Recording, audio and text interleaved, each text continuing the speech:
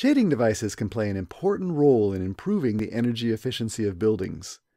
You can assess the impact of adding shading devices and fine-tune their placement using solar studies in the Revit application. You can also quickly evaluate the impact of applying different levels of shading on the predicted energy performance of your building using Insight. Let's start by opening one of the Revit models that we'll use for this analysis. Reopen the Classroom-NoShades Revit model.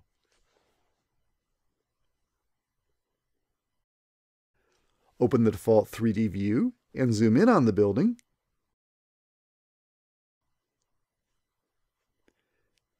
Next, let's enable the sun path and shadow to see the effect of the sun on our facades.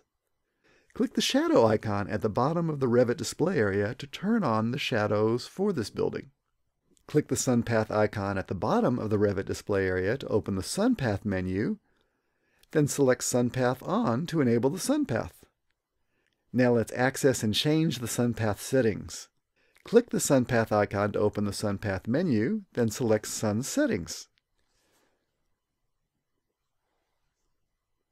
Select a still solar study and choose the Summer Solstice 3 p.m. preset for this location. Click OK to apply these settings.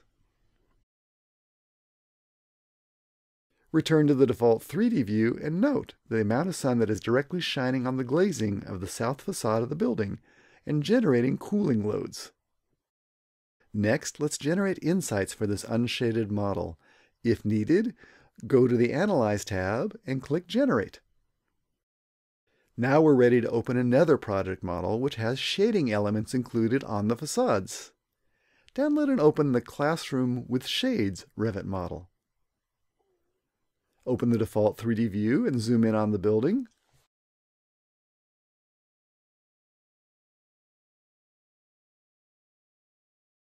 Display the same sun and shadow information using the same still solar study preset.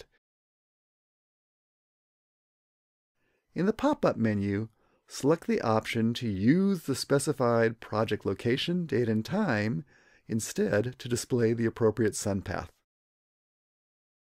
Choose Summer Solstice 3 p.m. for this location. Now return to the default 3D view and note how the shading elements block much of the sun from hitting the glazing on the south facade, thereby reducing the cooling loads. Let's also generate insights for this shaded model and access the results. First, open the Analyze tab and click Generate to send this model to the cloud and generate insights. After the analysis is completed, we can click Optimize to access the results. Now we'll create a new insight to compare the unshaded and shaded versions of this model. Start by clicking Back to Insight, then click Insights. Now select Create Insight to create a new insight containing just these two models. Select the shaded and unshaded models to be compared, and click Done. Click the Action button, the three dots to the right side of the tile, and choose Rename from the pop-up menu to change the name of this insight. Set the name of this insight to Shading Devices Comparison. Open the insight by selecting this tile.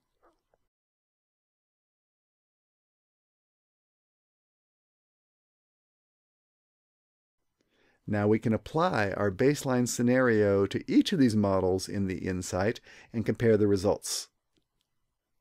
In the Model Comparison dashboard, select Baseline from the Scenarios drop-down menu to apply the same assumptions to all the energy models in this insight. When the updates are complete, hover over the bars to display the energy performance for each of the versions of the model included in this insight.